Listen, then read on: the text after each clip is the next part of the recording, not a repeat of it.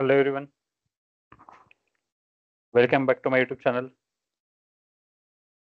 Today we are going to explore one more interesting thing in SAP S/4HANA sourcing and procurement. In most of the conditions, as a part of your materials management, whenever we are ordering the materials, okay. So some suppliers are saying they require the advance payment or a down payment for that material. So today we are going to be discussing how exactly that down payment or advance payment will be managed for purchasing the any kind of the material. Once advance payment done, then supplier will be supplying the material. So SAP has given the provision in the purchase order itself. We can able to add that down payment percentage or the amount while creating the purchase order itself here. So let's explore practically how we can manage this condition for advance payment in SAP S/4HANA sourcing and procurement 2023 version here. Okay, so let's try to create one purchase order. So here we have taken the example of your supplier and one material as a petrol. Okay, most of the conditions. So whenever we are ordering the petrol, okay, so it's so costly. So supply is asking about the 50% advance amount. After that, he is ready to supply that material here. Okay, so let's create purchase order for petrol here for our organizational data.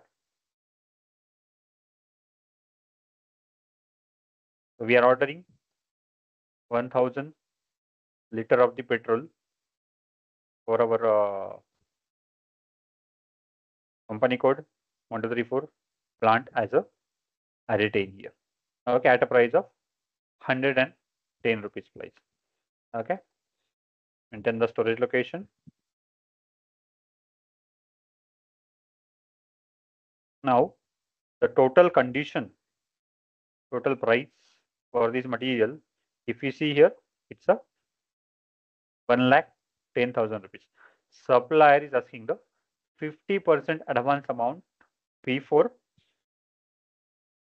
supplying the material. After that, he is ready to supply the these 1000 liters of the petrol to the organization here. Okay, so for that SAP has given the provision.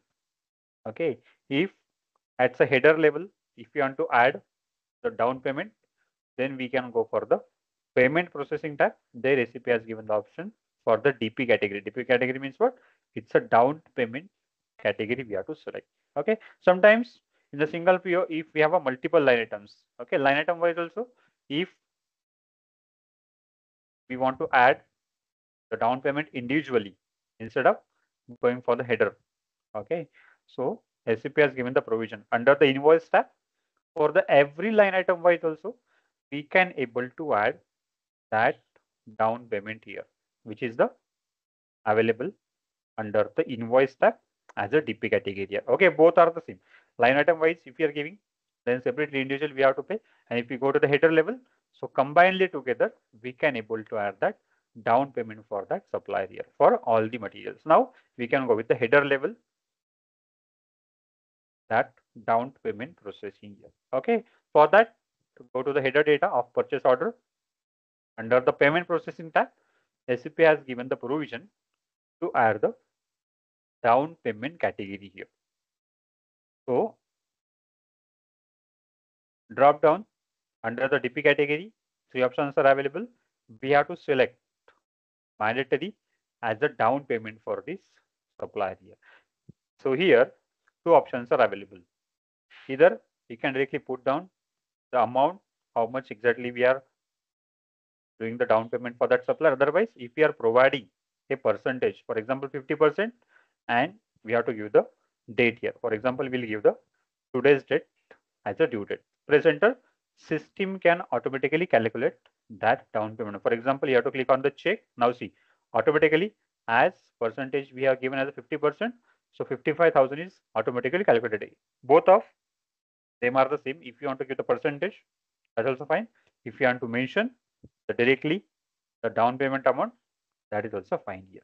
But after entering that, click on the cross check and then try to save the purchase order. So this is the provision which we have to add while creating the purchase order for the down payment or advance payment for your supplier.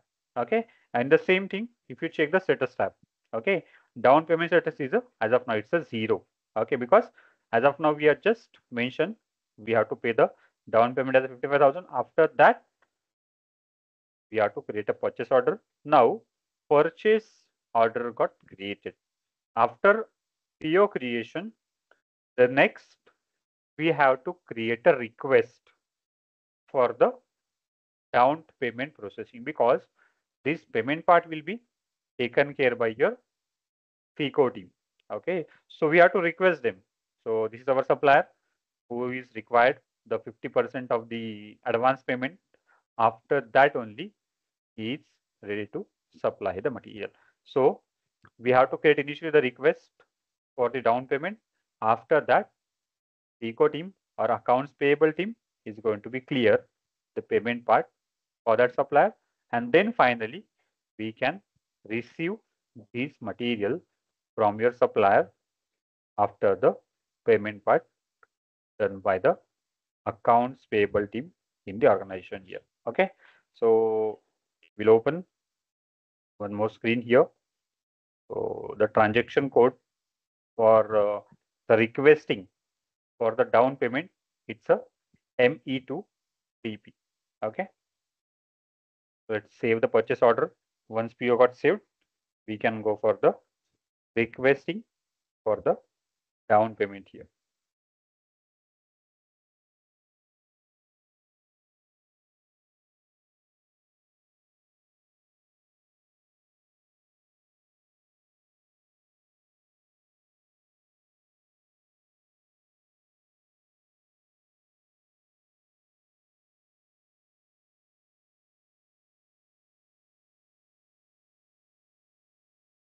Okay, so our purchase order got created here.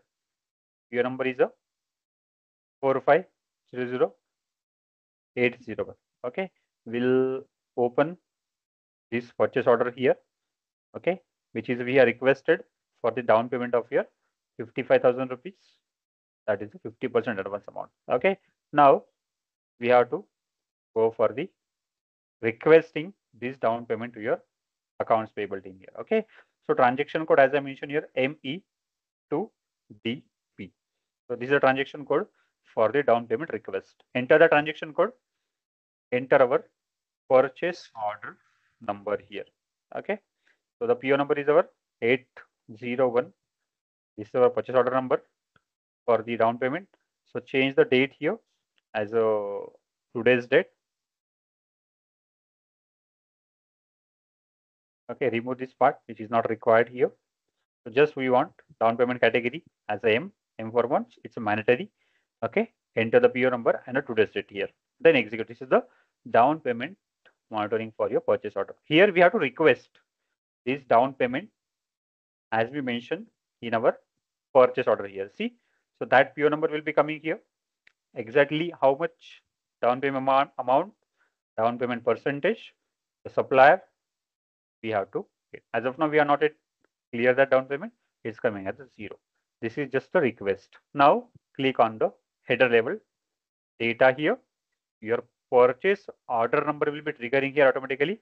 Press enter for the down payment request. Okay, as down payment request will be coming here. So this down payment amount 55,000 rupees we have to add it here. So it's a changeable mode. So we can maintain that 55,000 as a amount, then execute. This is just a warning message. No issue. Again, click on the execute. Again, we have to specify the date. Which date?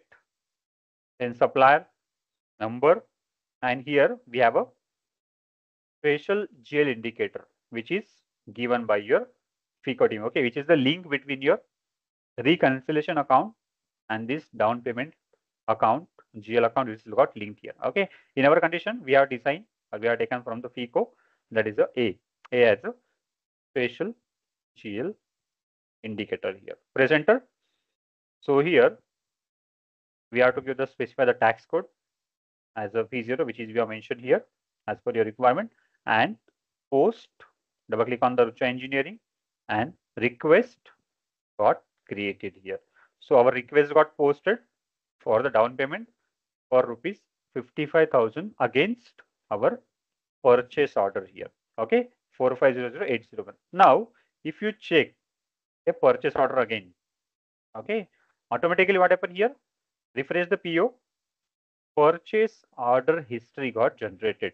So as we requested a down payment for 55,000 rupees as advance, it got request got updated here. Okay, so this is we have to do it from the side.